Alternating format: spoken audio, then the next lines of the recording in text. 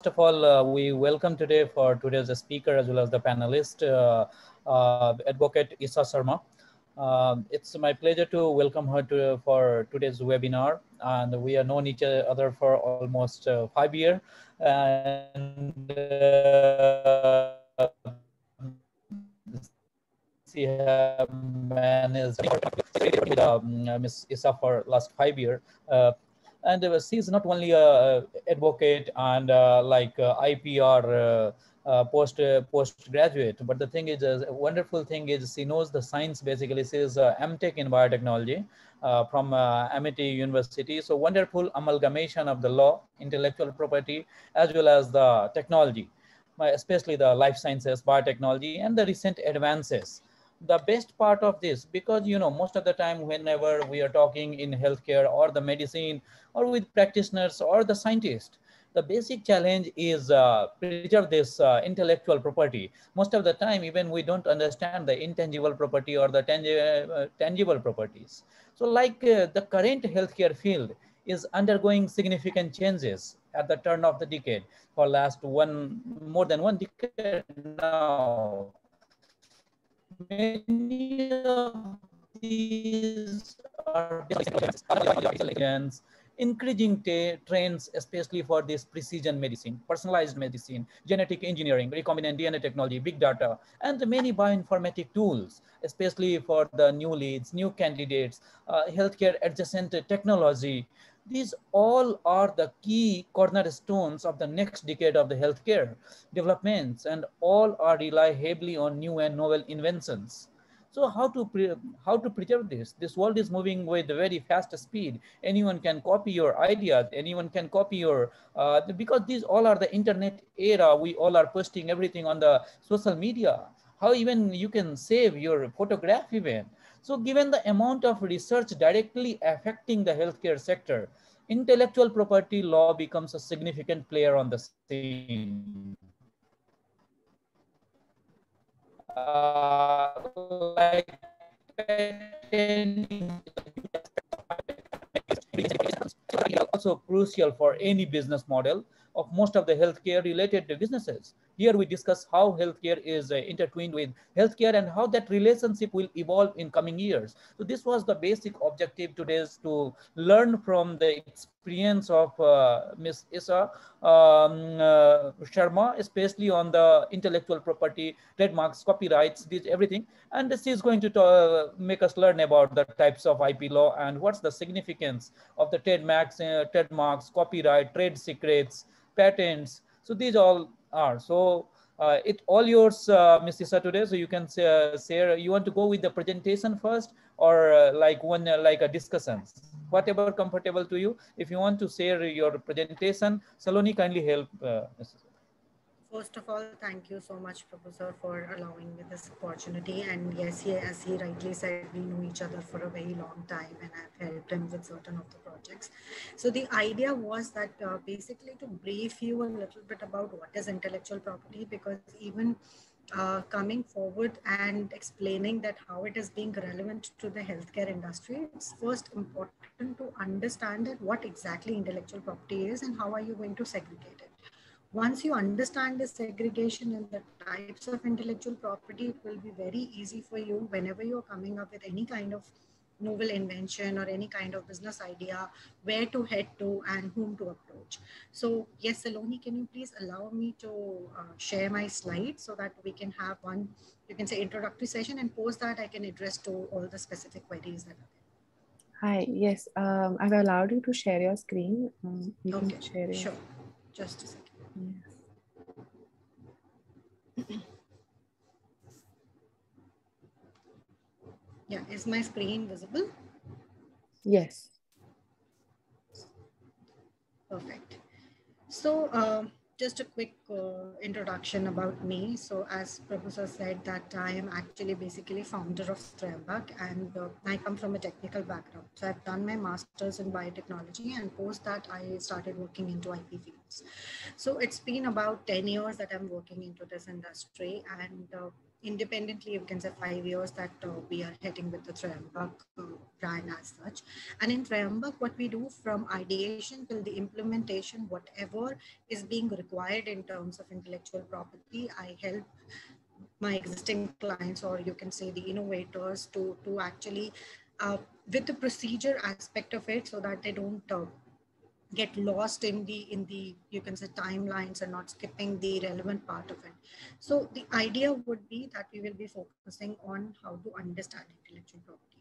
As you all of know that there are different types of properties as such. When you talk about a movable property, we all have some or the other kind of movable property. So from your pen to your mobile phone to your laptops, everything that can be moved from one place to the another is considered as a movable property that you own.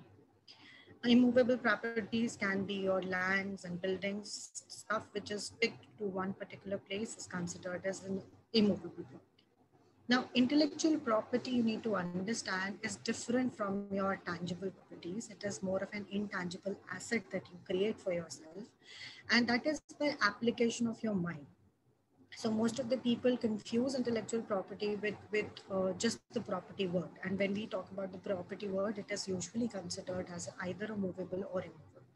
So what is intellectual property is basically anything that you create by application of your mind. We will be going ahead with the different forms and how to go about it. What does it include in the later slides?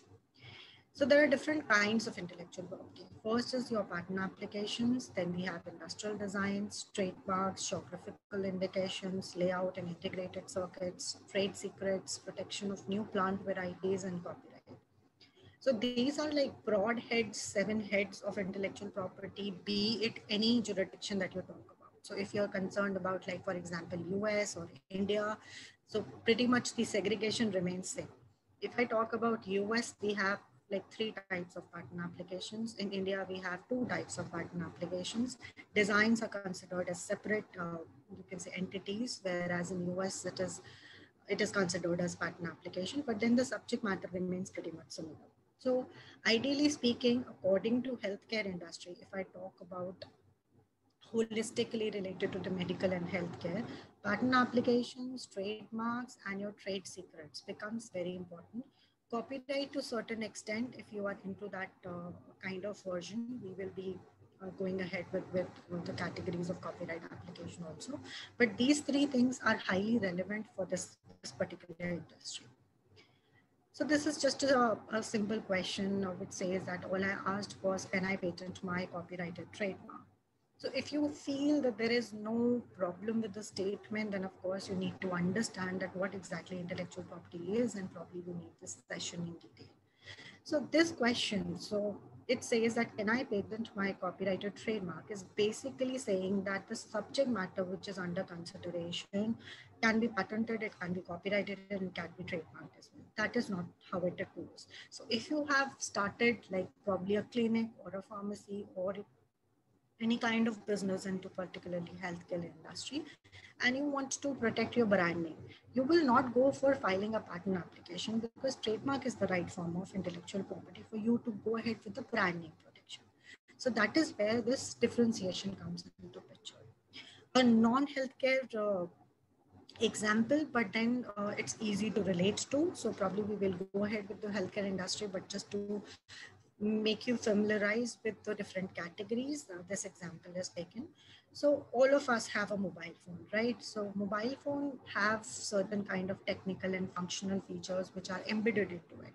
So if you're creating anything like data processing, operating systems, anything technical and functional in nature, you need to file for a patent application. So that is technology based. So when I talk about healthcare industry, patent applications can include surgical devices, it can include processes as well. We will be discussing that at a later stage.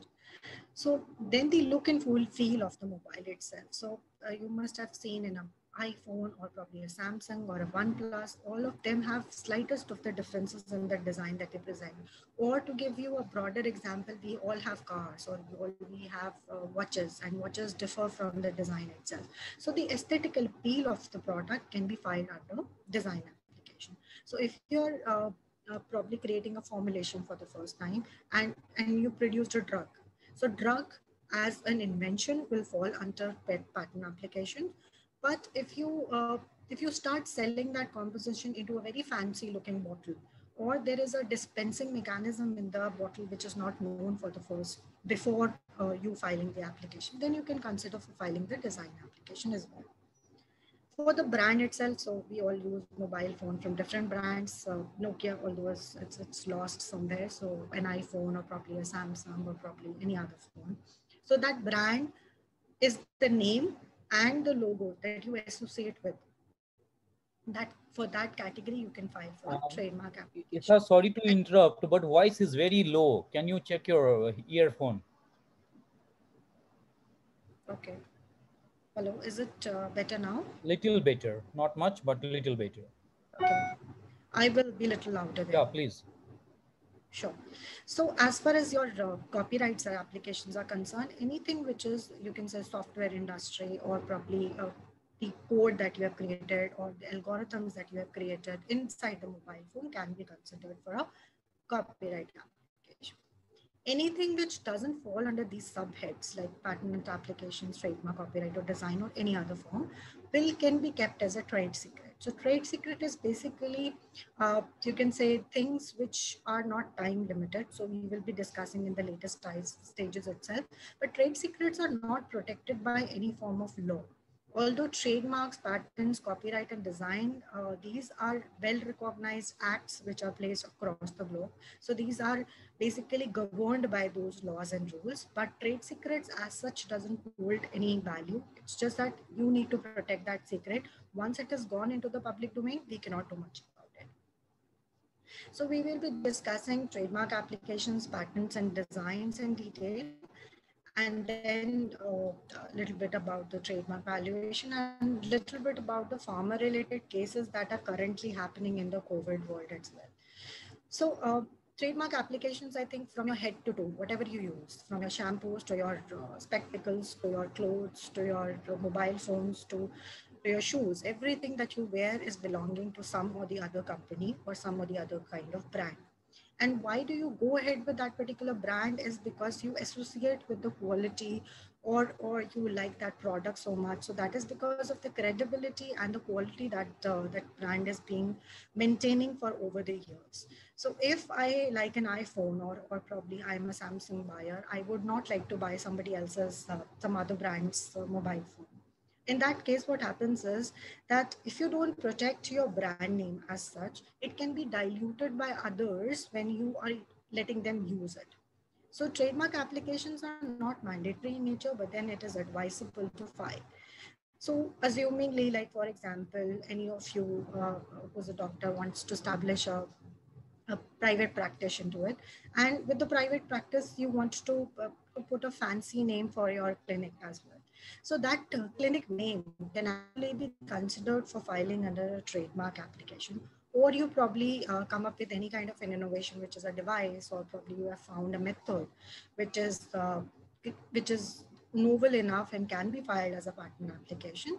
In that case, you start naming it as a brand. So brand can be filed as a trademark application provided that it distinguishes one entity from the other in terms of goods and services.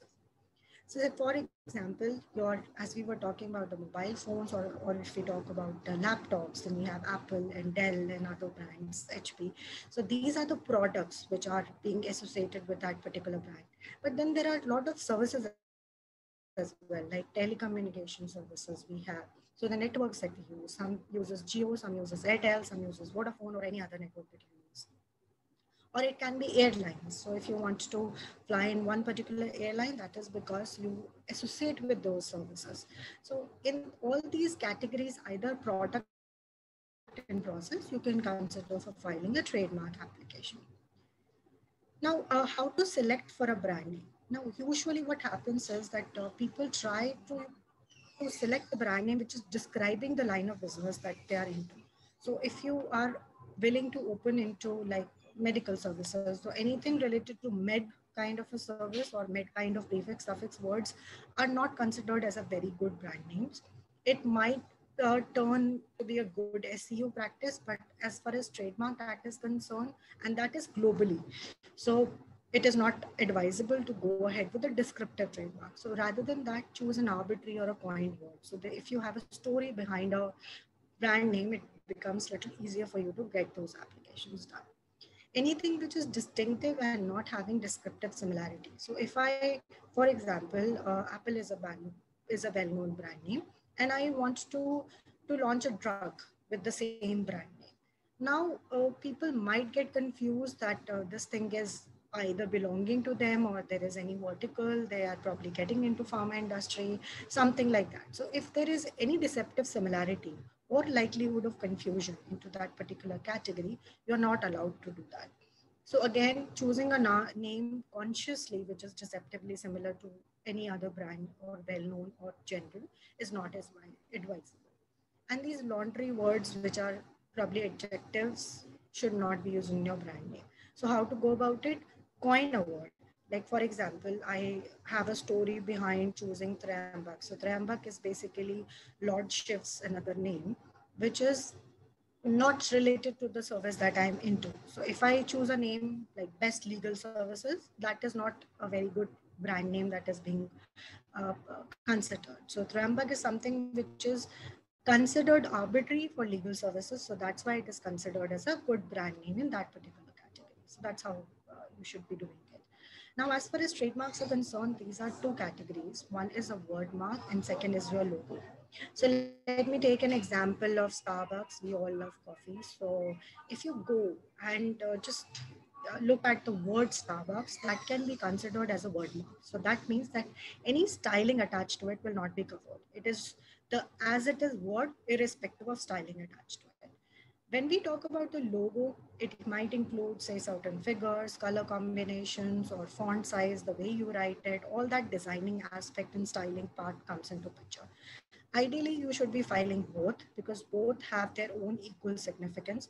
Logos have high recall value, and your word marks have broader form of protection because you might change your logo at the later stages, like probably after 5 years or 10 years or 15 years down the line, but you would not like to change the brand name. So protecting a word mark along with the logo becomes the best strategy to go ahead with. Now, why to file for a trademark application when it is not mandatory in nature?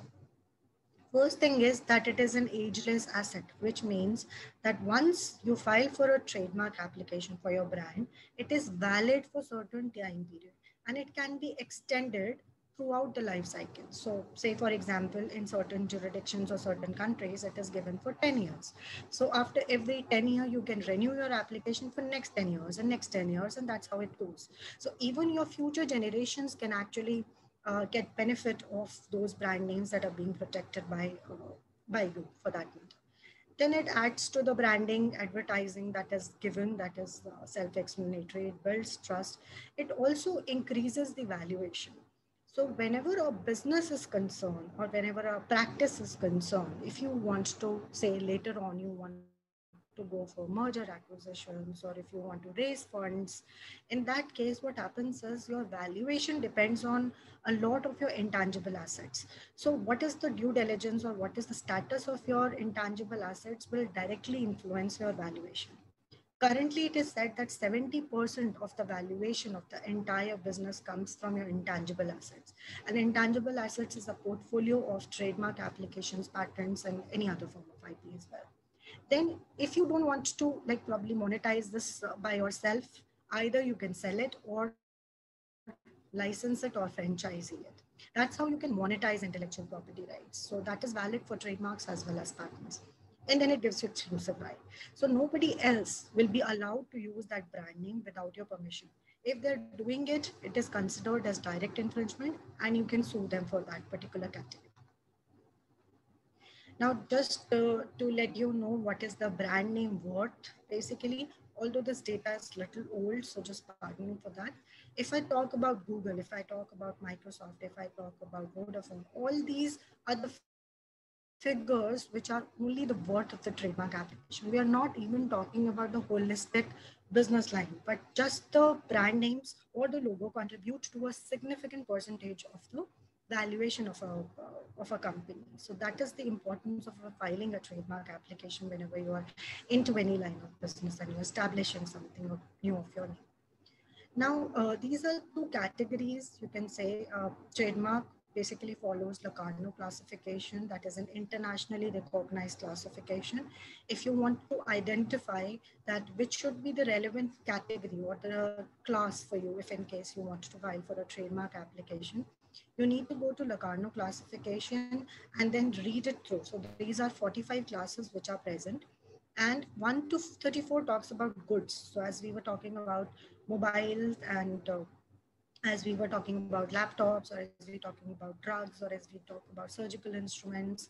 So all these things will be falling under goods because these are products. Then they can be services as well. So if you're providing medical services, that can be considered as a separate class altogether. So you need to file it in service class as well. So these are class definitions. I haven't incorporated it, but just to give you a little bit of information, class 5 is relevant for pharmaceutical related products.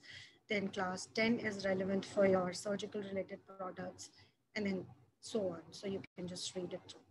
So whenever you want to file for a trademark application, we need to conduct a trademark search just to cross-check the availability.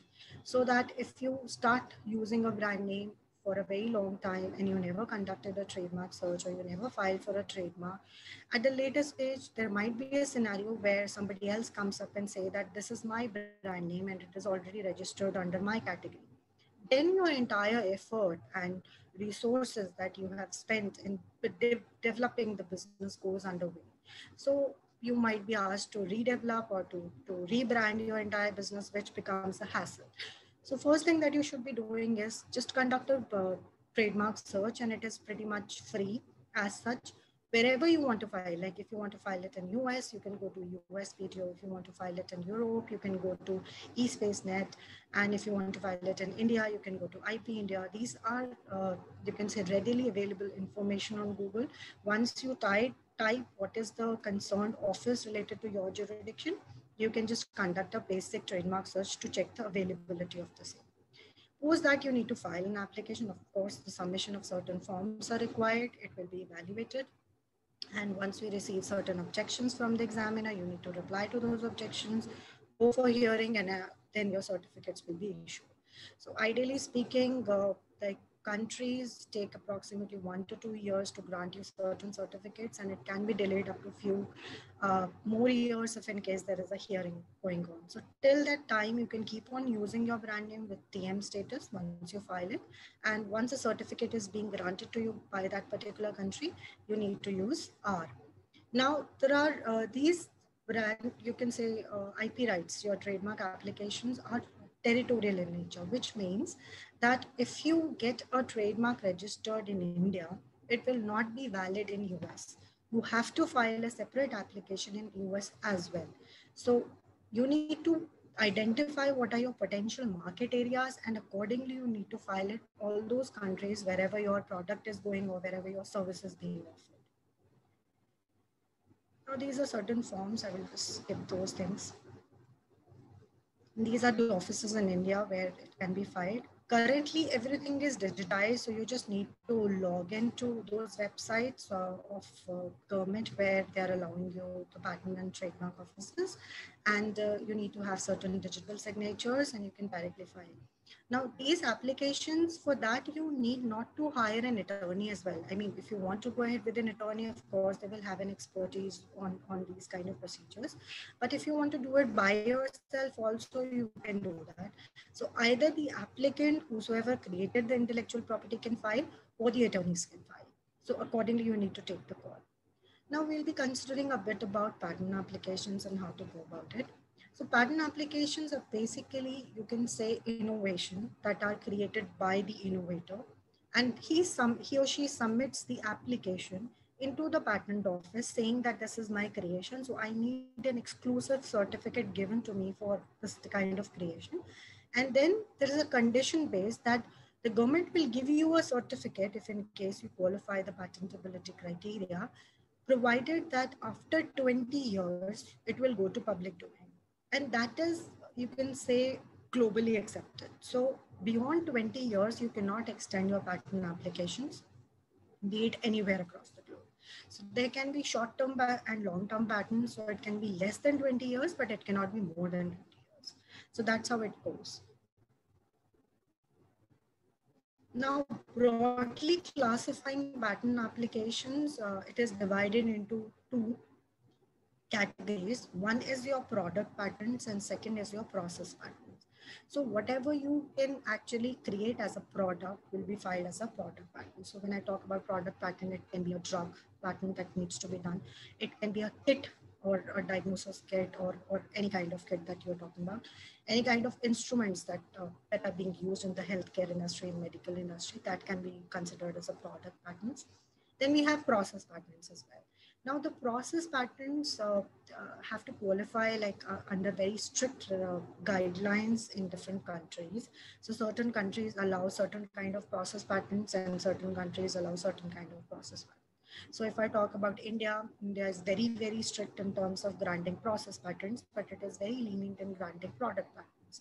When I talk about US is comparatively easier in terms of product and process, both the patent applications.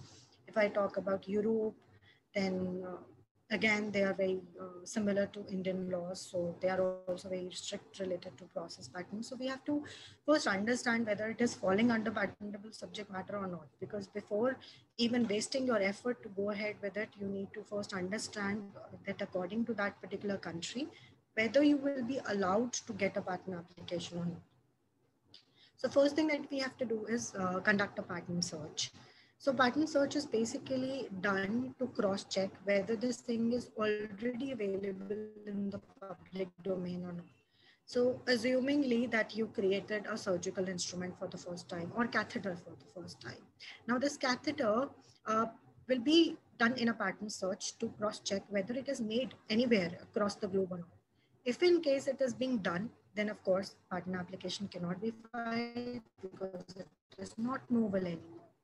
Now, if it is not existing in the public domain before you filing the application, it can be considered for filing the patents. Now, there is a very important point that you need to address is that most of the people who come to us after publishing the entire research and then saying to file for a patent application can actually create a lot of trouble for you.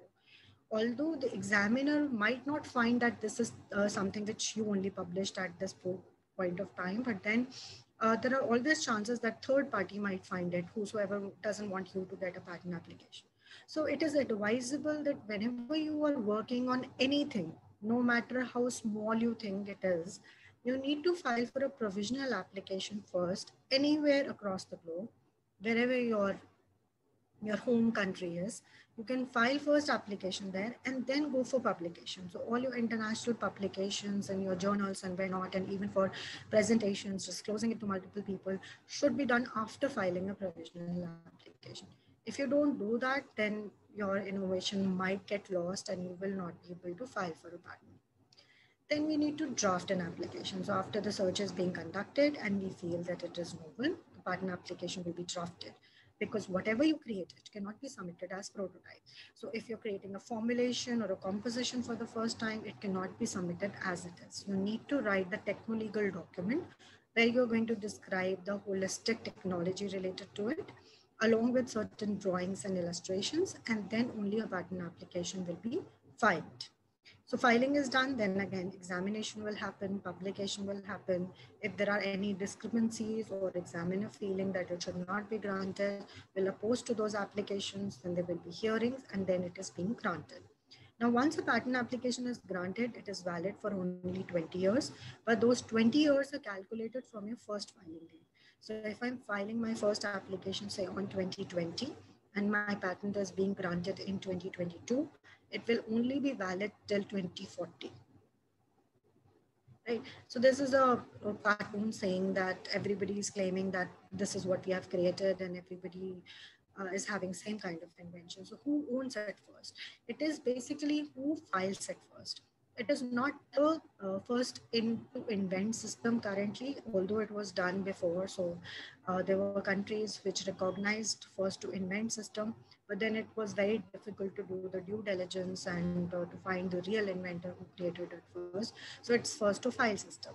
So if you don't file it first, the invention doesn't belong to you.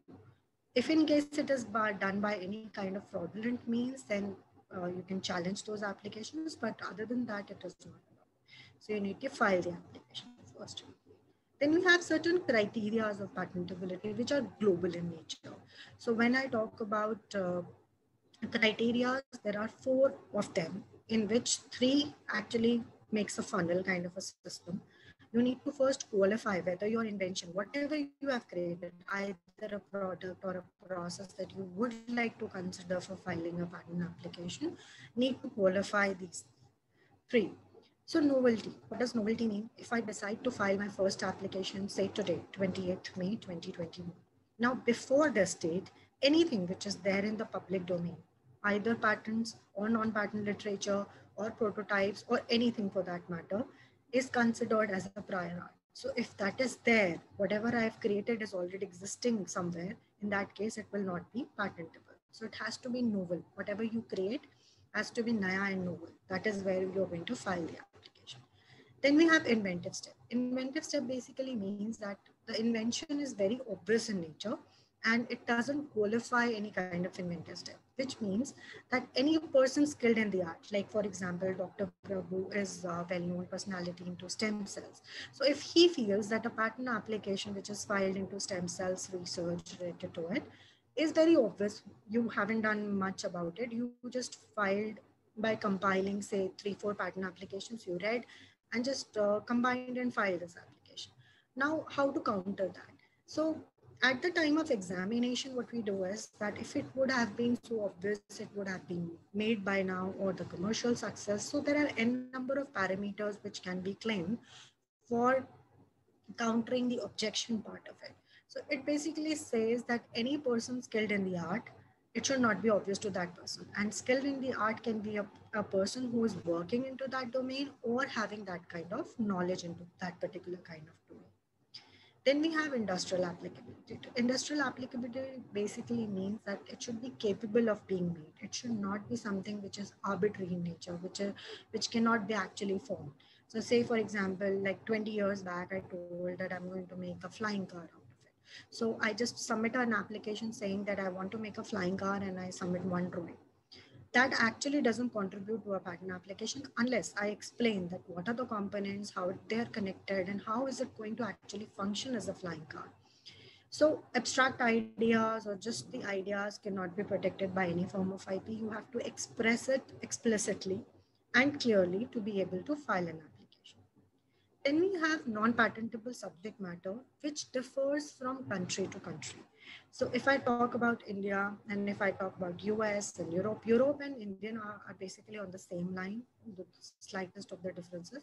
But other than that, like you can say US and Singapore and Hong Kong, these are jurisdictions which are little lenient in granting patent applications. So most of the patents that you might find something related to your invention are being filed in US.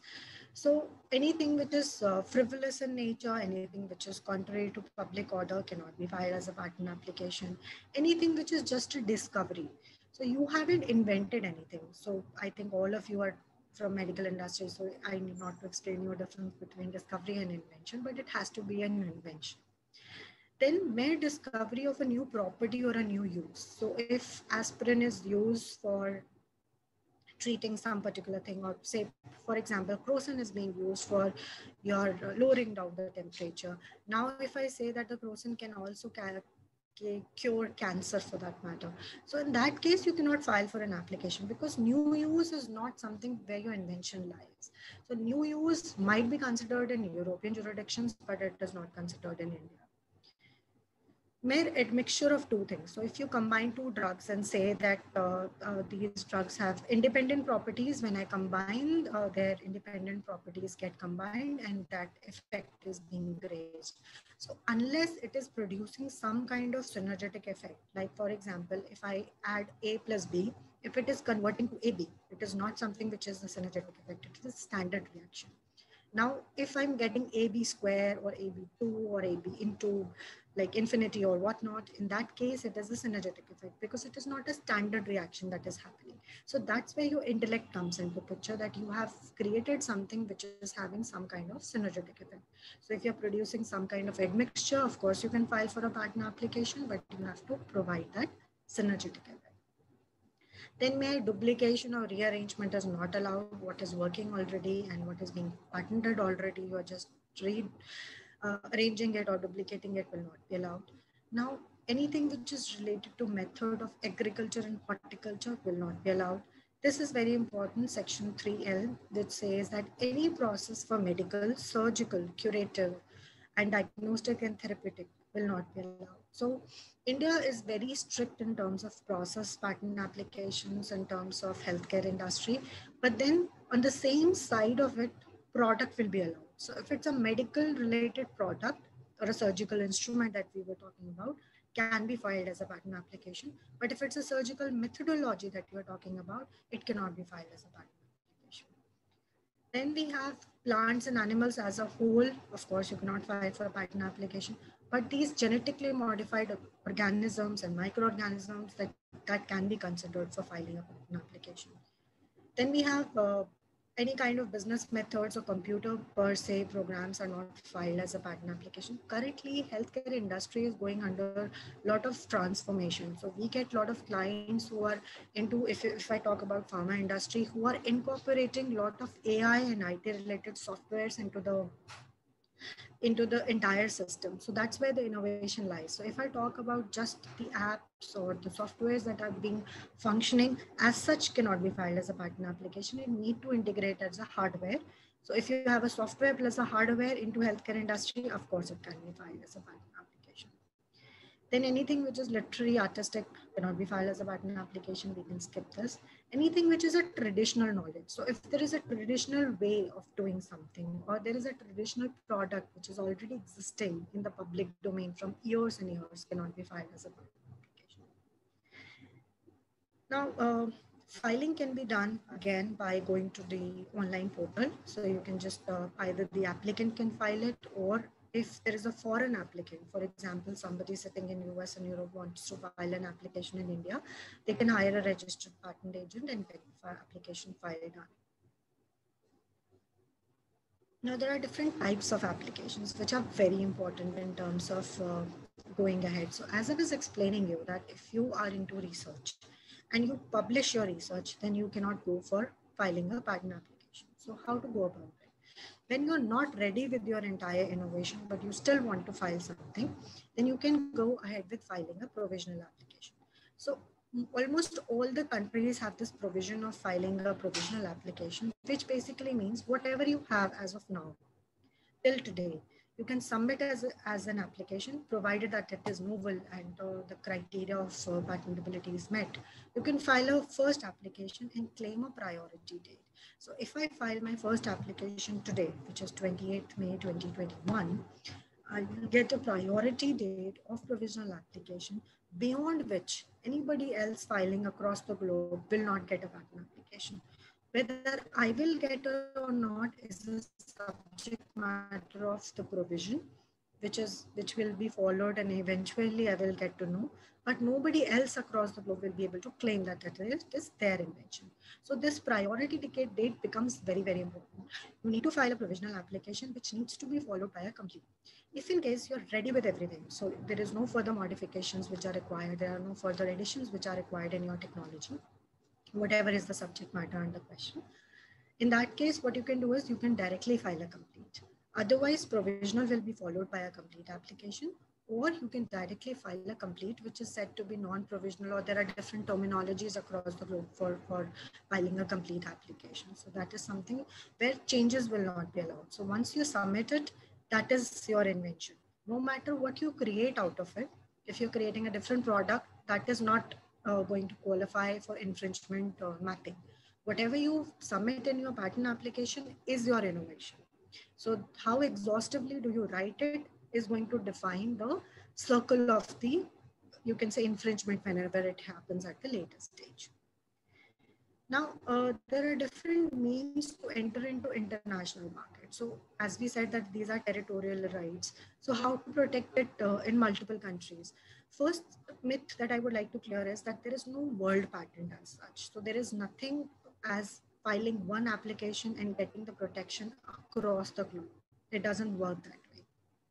So what you have to do is you have to file a first application, base application, anywhere, wherever you are sitting in that particular country.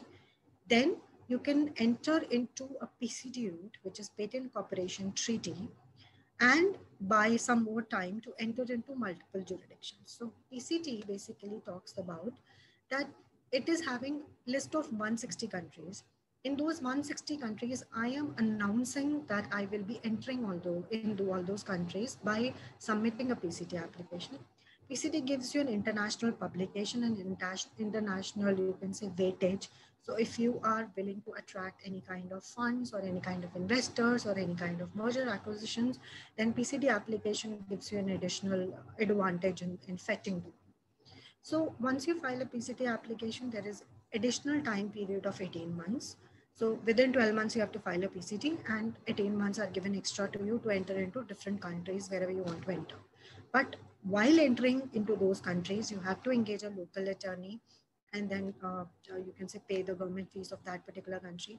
That particular country will follow its entire route of examination, publication, and then patent application is being granted to you in that country.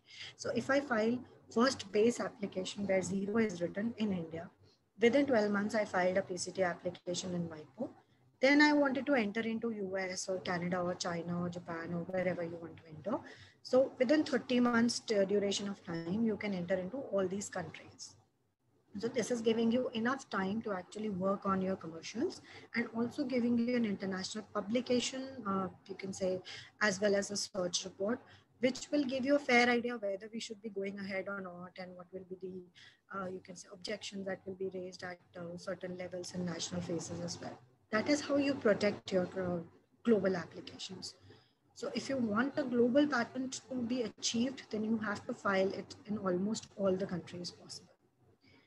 Then once you get a patent application, how to go about it? So patent litigation is basically when you have an ownership on IP. When you get a patent application, now it is your responsibility to find who are the infringers who are there in the public domain. So if you find anybody whosoever is using your innovation without your permission, you can actually go into litigation. So litigation is a measure or a remedy that is being given to you for suing those people whosoever are using it without your permission. Then you can claim damages or profits, whatsoever you feel is higher. Then we have industrial design. So as you were talking, the designs only means the aesthetic appeal of the product. So anything which is just the look and feel part of it, if you feel that there is no technology behind it. So say, for example, we have chair, right? So chair, whenever it was made for the first time, might be a patentable subject matter. But the moment it goes and becomes little generic, now only the shape and the size of the chair is being changed. So in that case, it is not contributing technically or functionally as such. There is no technology involved which can be actually filed as a patent application. So how can we protect it? Probably under design application. So if you have a fancy looking chair, a fancy looking, you can say jewelry, or a fancy looking container for that matter can be filed as a design application. So these are certain examples. Again, what we are trying to say is that if it involves the technology part, it will be protected by the copyright, but the outer appearance of all these examples can be covered under design application. These are certain examples related to our healthcare industry. So if you have like dispensers, nebulizers, injections, all these things, if it is different in terms of look and feel, then you can consider for filing design applications. These are from certain different industries in jewelry and stuff. So design, as we discussed, that is valid for 10 years, and post 10 years, can be extended for next 5 years. Now coming to trade secrets. So we understood that what is the importance of intellectual property and why should it be registered and how to go about it in particular countries. If you feel that you have something which might be like either falling under non-patentable subject matter, or probably it is more than 20 years, you feel that this technology is going to, like for example, as we were talking about the process part of it. So if it's a surgical process, we cannot file for a patent application. Then what we will do is we will keep it as a trade secret. So now how to implement trade secrets when there are no actual laws or acts to govern trade secret, at least in India. So in that case, all your agreements plays a very important role. So whenever, for example, you have a lab setup and the entire setup, what all you can do? you can place those agreements in a leak-proof manner. So whosoever works with you, I'm sorry, either your employees or it can be vendors. So if you're working with some kind of vendors, like it can be different. Some people might be involved into marketing, some people might be involved into providing you equipment, some people might be involved in other activities. So all these are your vendors.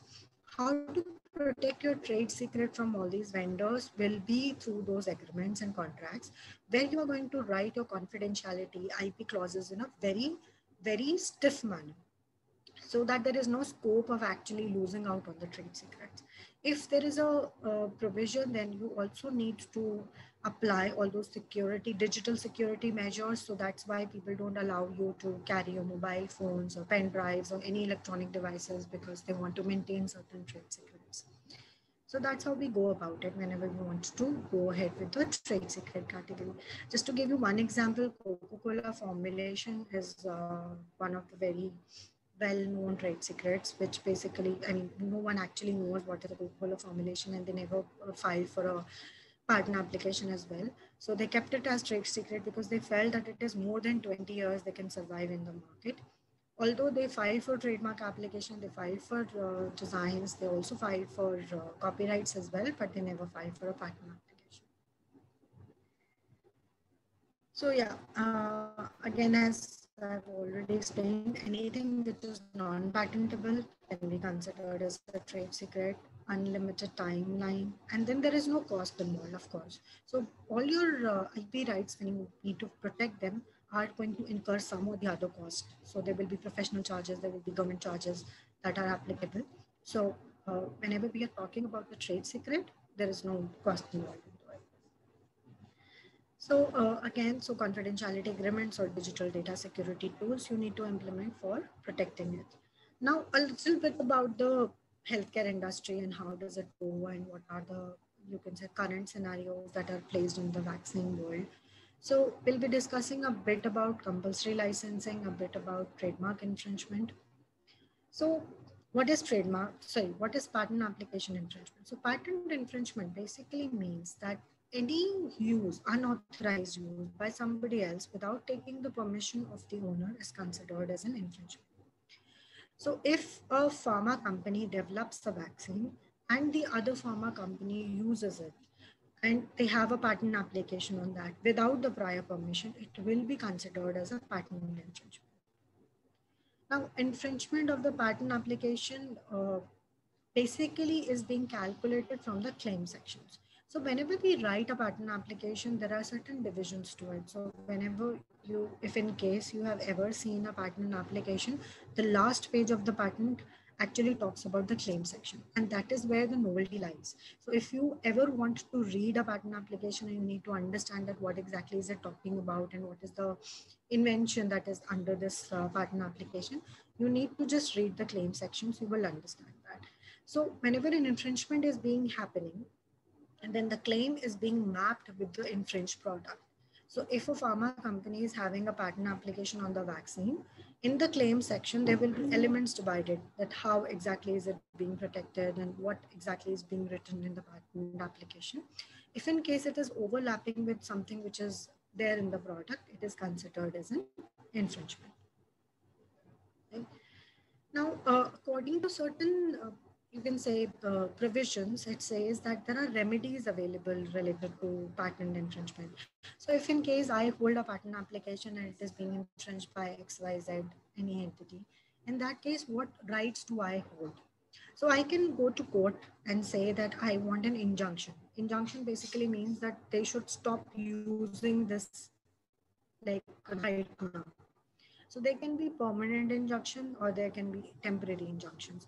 Usually, whenever a case is being filed and the court is actually analyzing and feel it that it is fair enough to actually grant a temporary injunction, they straight away grant a temporary injunction for immediate release.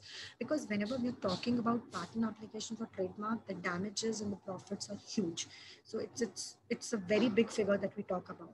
So in that cases, it's court's responsibility to actually allot for temporary injunctions. Permanent injunctions are usually done when the case is being resolved and the order comes into picture. Then you can claim for damages or accounts of profit. It is or, it is not like both. So if in case I am a small company and there is a big company who is using my, say, trademark application or patent application, what am I going to claim? Their profit that is being occurred by them. Because my damages are not so much in comparison to the profit that they are occurring.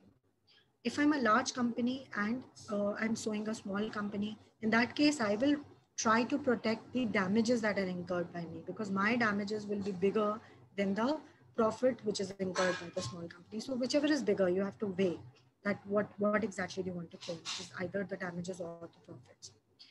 So these are certain remedies. Then we have certain provisions which are very, very important to research and development stage in terms of healthcare industry, which says, say for example, one pharma company is developing one product which is patented. Now they have an exclusive right for 20 years. For 20 years, they can only make it. And if somebody else wants to make it, they have to take a permission. There is one, now other companies into that particular domain, like for example, drug development. Other companies, what they can do is they keep on doing the research on that patented product till the patent application goes off patent, which means that after the expiry of 20 years, research and development is allowed to you. Any company can do internal research and development and modification into the patented drug as well, but they can do it till 20 years, which means that 20-year time period is lapsed. Post that, you can start launching generic products. So that is why the entire, you can say, pharma industry, when I talk about Indian market, is huge, because we are working on generic products. So all those which are off patent drugs and formulations are being produced by the companies, and these are considered as generic version of it. Then parallel import is something which says that if I have a patent and I give a license to, say, probably Dr. Prabhu, and now Dr. Prabhu is further licensing to somebody else. Now, in that case, what happens is that the further licensee, if in case it is non-exclusive license, or in that particular case, the further licensee need not to take an approval from me, because I've already given a non-exclusive license to Mr. Prabhu, and I have those terms and conditions saying that, okay, fine, you can also further give licenses to other people. So in that case, I cannot actually, they need not to take a permission from me, and I will not sue them. So these are kind of parallel import provisions which are present in the Act itself. Then we already talked about literal infringement. We will talk a little bit about doctrine of equivalence. So doctrine of equivalence says that if in case the claim is mapping as it is, then it is direct infringement. But then when you are using a product which is same, just to give you an example, like if I have a plastic bottle and this plastic bottle is my patent, and I wrote in my you can say claim section that I'm going to go ahead with plastic bottle itself. Now anybody else making a metal bottle will fall under doctrine of equivalence, because there is no technology involved into it. What you did was only the material change, right? So material change will not contribute to a significant difference. It is producing same kind of results. It is being made in a similar manner. So in that way, it can contribute to doctrine of equivalence, which means that you're substituting one element with the other to actually derive the same result. So if that is the case, it can also be considered as a patent infringement. Then compulsory licensing is very important related to, you can say, healthcare industry or pharma industry, is because once a patent application is being granted to you, you are assumed to actually work on it. So if you're not working on it, if you are not providing it under affordable prices to most of the people, if it is people requirements are not met, like what is happening currently in vaccine, people requirement is not met. So that's why I would see a lot of compulsory licensing happening in recent times. So compulsory licensing, what does it mean? It means that, for example, I have a patent application. Now government gave me this patent, so I should be the only exclusive user of it. But if I'm not able to produce the same vaccine and not able to do it in affordable prices, not able to meet the public requirement, in that case, the government can actually give a compulsory licensing to somebody else who will manufacture the same you can say vaccine, and pay me a royalty. And that royalty will also be decided by like mutual means with the government patent holder and the licensee as well. But here the catch is that the licensee should have tried to reach me first to take the license. If I would have refused to give the license, then only a compulsory licensing will be granted. That is what is happening in the current world. So there are a lot of pharma companies who are approaching those pharma companies which are producing vaccines, and they are under licensing terms. So this licensing term needs to be at least like you have to wait for at least 3 years to give a compulsory licensing. So if for 3 years you're not able to meet these three requirements, in that case, it can be given to smaller companies to actually work on it and give a compulsory license. So this is current problem where this time period of 3 years is a challenge. And then smaller companies reaching out to bigger companies for vaccine licenses is the challenge. So once they refuse a challenge, then they might go for government compulsory licensing. And I mean, if in case it happens, so it will be for the first time that this time period of 3 years would be waived off. And so I'm also looking forward for it. This is one case law which is very famous in healthcare industry, which was Bayer versus Natco, where actually Bayer produced, you can say, cancer drug, anti-cancer drug, and they were selling those cancer drugs for a very exorbitant price, which was 2 lakh something, 2,80,000 or so. And Natco said that this anti-cancer drug is actually not even meeting 2% of the cancer's population, and it is being sold at a such a like heavy price that is being quoted. So it is not affordable by general people. And we have reached out there to give us licenses. They have refused to give licenses. So now we are reaching out to government saying that we would like to take a compulsory licensing on that. So after the entire case was resolved, it was actually in favor of NATCO.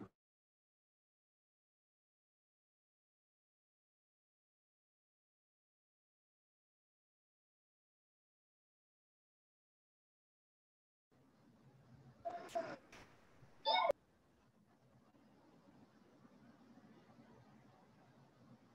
This is sir.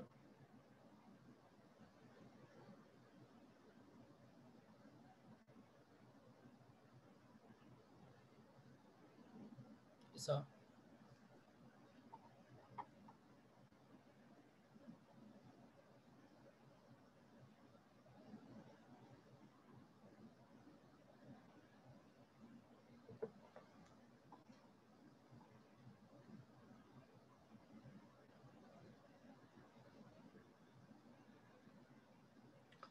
Please unmute yourself and you need to share your screen again. yes, just a second. Yeah. Right. Am I audible now? Yeah, you're audible now. Yeah. Okay, perfect.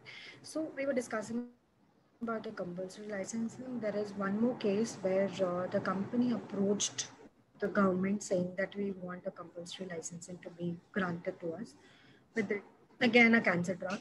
But then the government said that you never made an attempt to procure a license from the patent holder. So unless you do that and there is no public advantage that is being provided into this request of compulsory licensing, so we will not be granting you any kind of compulsory licensing, and it was refused. So the first prerequisite is that whosoever is the patent holder, you first need to go to them, because to recognize the monopoly right of a patent application, that's why people spend so much on the research and development and filing applications and whatnot to procure the exclusivity over it. So the government said that, what the controller said that basically you need to go out to the patent holder first, and then only probably you can actually reach out to us. So it was refused.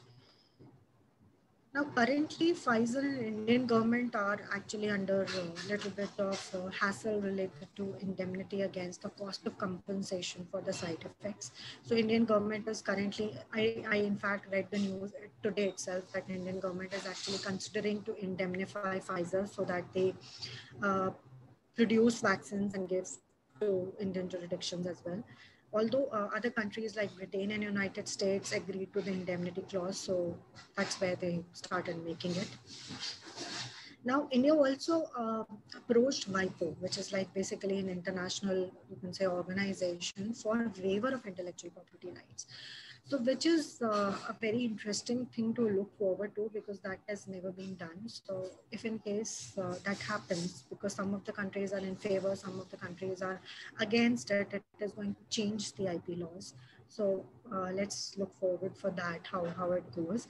And in India also, Supreme Court recently said that probably you should be revoking compulsory licensing. And again, as I said, as this 3-year time period will be very interesting to see whether it will be diluted to certain less number of years, and the vaccine production will be given to other people as well, other food companies as well. So I think let's wait and see how it goes. Now, IP valuation, just a quick part of it I would like to explain is basically analyzing that what is the worth of your intellectual property. So when I talk about trademark applications or patents or copyrighted design, what exactly does it worth? So IP valuation is actually done by a registered valuer as well as an IP expert, where they analyze a lot of things like a standard valuation includes different type of methods, and IP experts analyze that. Say for example, if you have filed a patent application, what is the current status of your patent application? How effectively have you written a patent application? What are the chances of your claims getting approved? And what are the jurisdictions where all you have filed? So if you have filed it in multiple countries, of course your valuation gets shoot up. So all these things define a lot of your intangible valuation, and it should be considered while going ahead and maintaining an IP portfolio, no matter where you are sitting.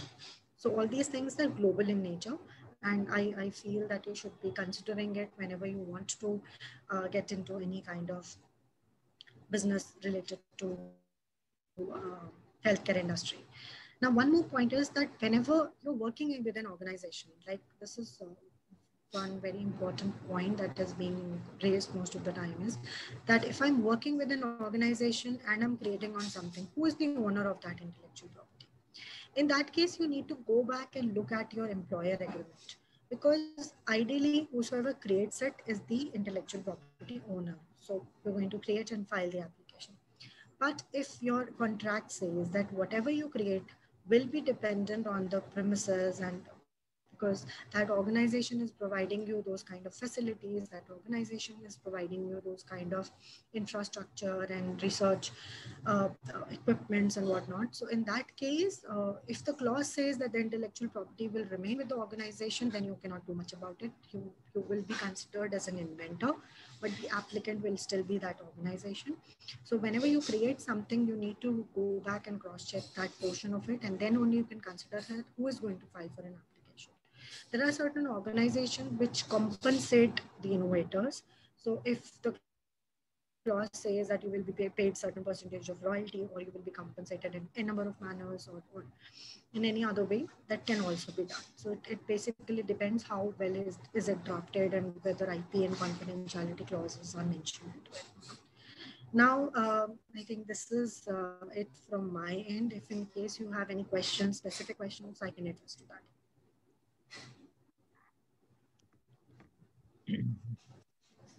Thank you, Isha, for this wonderful insight on IPR.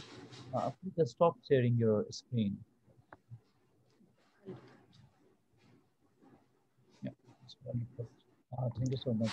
Let me check if we have any questions from the audience, and then probably a few questions it's arises with me. So I'll ask my few questions to you. One question is from Dipti Srivastava here. Any specific methodology formulated by someone will be patented or be applied for copyright? Specific methodology formulated by someone will be patented. Specific methodology related to what? First of all, that is the question. So it's not like patent applications cannot be filed for methods, although the act says that per se methods will not be filed. But if in case you can integrate it with a product, then the process also becomes an integral part of it. So that is you can say, the strategies which are used by the drafters and how well the patent application is written is going to cover it. So if it is falling under the patentable subject matter, a patent can be filed because it's not a very specific question. Either if you can just explain me what is the concern. But if you're talking about like algorithms or the write-ups or the catalogs that you use or the methodologies that you use, or if you want to write a book for it, in that case, you can consider for filing a copyright application rather than a patent. And So we it can also add, like copyright doesn't require an innovation. It should be like a unique with word, like without plagiarism, without flag. But the thing is, it has to be original. It has to be original. Yes, as you rightly said, that innovation is not required. But then if you're writing a book, so that includes the methodology part of it, that will be protected into it. But then it is very, you can say, stiff in matter. So whenever there is a slightest of the difference, it becomes a different subject matter altogether. So it becomes very, very difficult for you to prove that the substantial portion is being copied. And that's where the patent application gives you a very broad form of protection. So if it is process plus product, you can still consider for filing a patent application. If it is only process and the methodology, probably write a, you can say, a compiled version of it. Okay, I have, what are the expenses for the entire process of patent application? That depends from countries to country. So if I talk about India, it will be roughly about 1 to 2 lakhs or so. And if I talk about other countries like US, it can go up to 5 to 6 lakhs or so, and so on. So it depends upon the countries where you're filing. It also depends on the applicant who is filing. So if you're an individual inventor or if you're a small company, there are huge fee reductions which are applicable in government fees. So you can actually enroll them and lower down the cost. 5 to 6 lakhs means 500,000 Indian rupees to 600,000 Indian rupees. You can convert in USD. So, a method of treatment of any specific conditions. Dipti have elaborated the question. Method of treatment of any specific condition. I think probably she is That asking should, the process.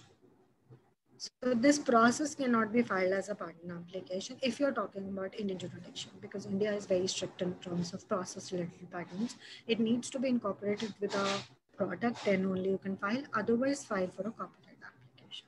This process will not fall under patent subject matter.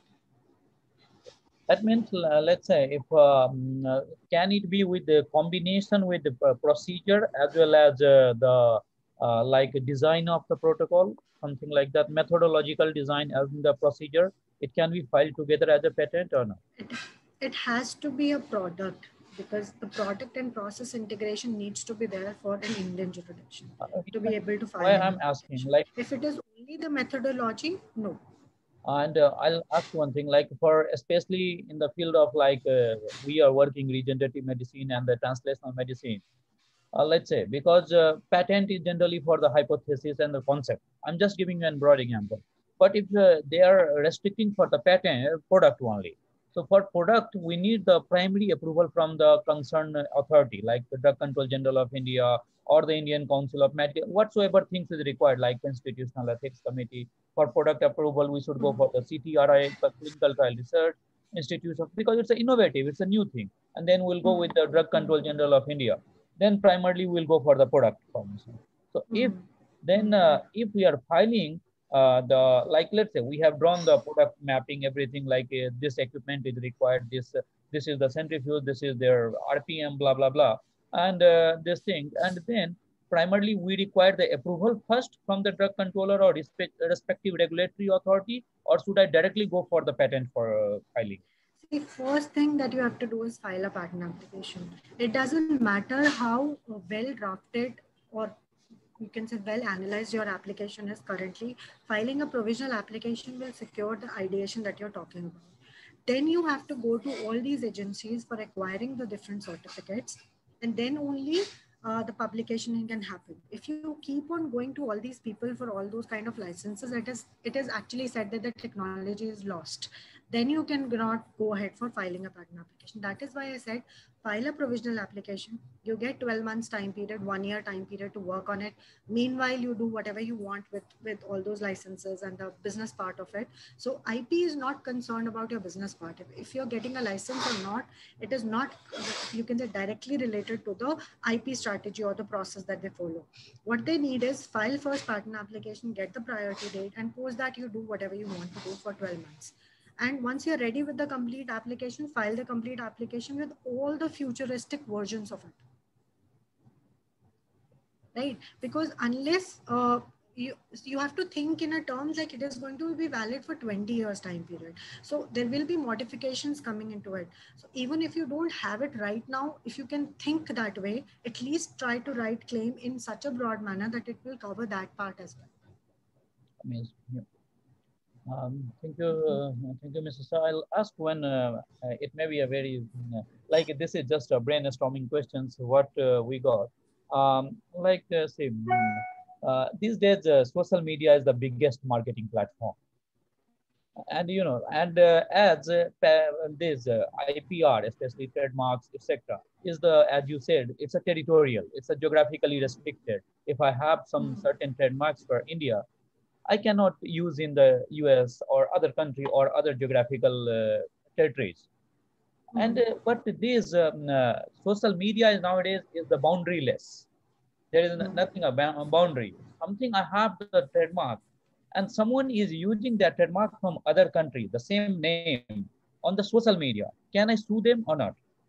Do I have rights? Right. So when I started the session, I actually said that trademark applications are not mandatory in nature. So if you are using something which is globally accepted, right? So because your social medias are something where you will have traction from across the globe. Your websites or apps are something which is not country specific as such, although laws are country specific, so it is applied to you. So if you're talking about something like where trademark applications are not registered, you can still have a provision of passing of cases, which means that you have a trademark application, recognize your brand name into US as well, but you haven't filed a US application. You can still sue those person if you have a clientele in US. First requirement is that. If you're selling a product, your product should be commercially sold in that particular jurisdiction. If you're providing services, your clientele needs to be in that particular jurisdiction. So if you have a client in US, you can still file a passing off case against them, even if you don't have a trademark application. If you have a trademark application, nothing like it, that proves to be a, you can say, a very good evidence against the infringement category. So that case will be expedited and move pretty fast into it, but you still have certain rights into it. So both your trademark and copyright applications can be used in terms of user date, but this doesn't happen in patent applications. Patent cannot be claimed. Of course. So if you don't have any right into US No, country, I'm asking for you the cannot go ahead. Yes, trademark you can do. You can file a passing off case. Even if you don't have a trademark registered, you can. Even in the class 41?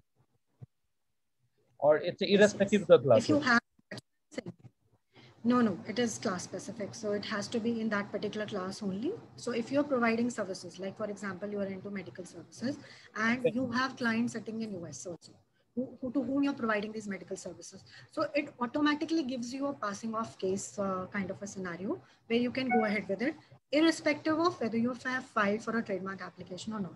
Ideally, you would have filed a trademark application, you have a better chance of winning the case, but in general also you have a case.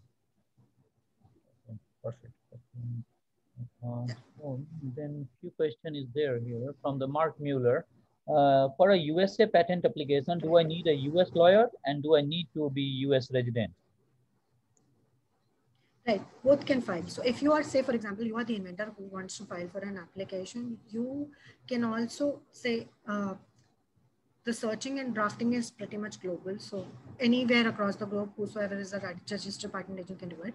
So you by yourself can also file an application. You just need to go to USPTO. There will be certain forms which needs to be required to fill. So you as an inventor, as a US resident can file for an application.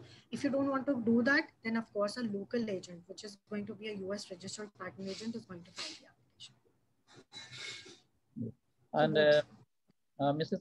One more questions, because these things coming to us day by day, because nowadays this era is very competitive and we are all digital services based. Like, you Right. know, we are buying the photographs, let's say from the iStock or Shutterstock, many vendors, any, get Mm, images, blah, mm, blah, blah, and number mm, of service provider. If we are getting the images, we have taken the monthly plan, certain new image I have used for my website or for my social media promotions. If the same image by used by other people, let's say you have used, let's say either like you got that image from the gateway or you got the image from our website, I don't know, but the same image I have purchased, I have the purchase license from the gateway or any provider. So like what kind of action taken or initiated in that case? They have the legal right to use that, or they can get the separate license from the vendor I have taken. No. So usually such websites where copyrighted images are being sold, that is their responsibility to cross-check that who is the owner of copyright for that particular brand name, because it is being sold to you and you have paid the compensatory thing into it. You will not be held liable. But if in case you are just randomly downloading an image and using it in your commercials, and that turns out to be somebody else's copyright application, and they can prove that they did it first, in that case you will be held liable. But if you're just buying from those portals where it is being considered as a copyrighted subject matter, it is their responsibility to fetch that. It's not your responsibility. Great. And nowadays, many But people. if they sell the image at the same time to two different people, and Dr. Manish, both of them can use it. They generally don't do it. The provision should not be like that. and Licenses, see, there are two things. One is if they're selling the entire picture to you, then you are going to be the exclusive person who is buying it. If they're just giving you a license to use, in that case, it can be exclusive or non-exclusive. So exclusive means सिर्फ आपको मिला है, non-exclusive means दो लोगों को मिला है. In that case also, you will not be the person who will be sued. So when they sell it as exclusive, they charge heavily, like 25,000 per image. Like once I tried to get it. While Right. non-exclusive images we get for 1,000 rupees, many images we can get. So we generally go for the non-exclusive images for time being. But at least to secure that whatever image we have, that no one can say that we have misusing it or Yes, not yes, using nobody can without it. say that. No, no, non-exclusive does Yeah. So is only for that only. purpose we have purchased. But for exclusive, they charge very heavily. I understand. So whenever you buy those images, like whenever you go to a portal, there are certain terms and conditions that you agree to. I assume that you haven't read them. So you have to actually go through the terms and conditions. So when it says non-exclusive license, you are also agreeing that, okay, fine, I'm taking the non-exclusive license. The other person to whom it is being given is also agreeing that it is a non-exclusive license. So now these two people cannot actually fight with each other that we are given an exclusive license, right? So the liability is will not come on you because you have paid for it and you have taken a non-exclusive license, which means that you are also allowed to use and he is also allowed to use. When it is an exclusive license, only you are allowed to use, and if somebody else is using, then of course you can sue them. okay. And nowadays, many terminology, sometimes we don't understand. People use the terminology like transparency principle or the public interest principle, or there was some more, I forget, like priority principle or something like that in trademark. So what exactly does this? Is this when we file or when we get the certificate, or what likely to? See, usually it is basically the right is given to the person who is having a patent, sorry, a trademark certificate into that category. But then the user date, your user date defines the entire picture to it. So if even if you're granted a trademark application, a certificate, somebody else comes up and says that I've been using it from last 25 years and you are being granted from last 2 years, but I never bothered to file an application. So whosoever files it first, sorry, whosoever is having a user date first will be the one who is going to win the case. So if he sues the other person who is having a certificate also, in that case also user date will claim into picture. And that is why it is said that whatever documentation, whatever you create, either trademark applications or copyrights or patent, for patent I will not say because it's first to file system, but for trademarks and copyright, it is highly important that you maintain the database where you are documenting whatever you are creating. So if you're creating something like an image for the first time or painting for the first time or brand for the first time, at least document the age, either like email it to you or get it notarized by some means, so that whenever a fight comes into picture, even if you don't have a trademark certificate or if you have a trademark certification, whenever a fight comes into picture, your user date will be deciding the entire factor. Thank you. Thank you for this wonderful session, Mrs. Sam. Hand-rubbing this session to Dr. Nidhi Khurana. Thank you so much, Advocate Isha, for putting up this very comprehensive information for all the people who've joined us today. And since it's a topic where we should be like aware of, but then it is highly neglected among the community, and it was really nice to have you on board today to have shared such your experience and knowledge with all of us. And on behalf of the entire team, as a token of appreciation, may I present you the certificate of appreciation.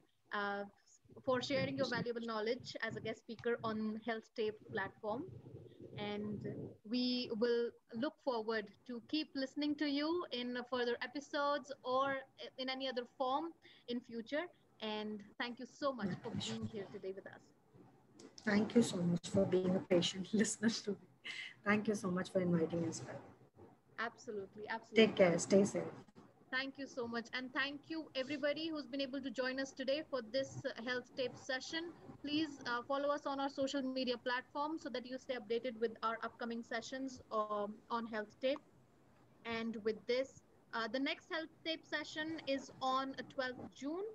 No, So 2nd of June. 2nd of June first. 2nd of June first. Yes. And so we will all again meet on 2nd of June at the same time. So till then, bye-bye, everyone. Okay. Thank you so much.